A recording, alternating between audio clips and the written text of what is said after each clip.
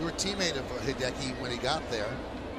Give us some thoughts about it. Well, the hype that he came over with is what I remember, and I remember his first game on how excited people were to see him pitch, and he had a good game. He beat the Detroit Tigers. I remember that day.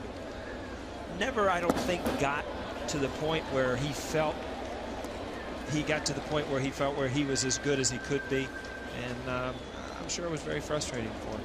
They called him the Japanese Nolan Ryan. You see the Cadillac scoreboard 4-1. And we send our condolences to Hideki's wife and children and his family back in Japan as well. Very, very sad story. Hideki Irabu passing away at the age of 42.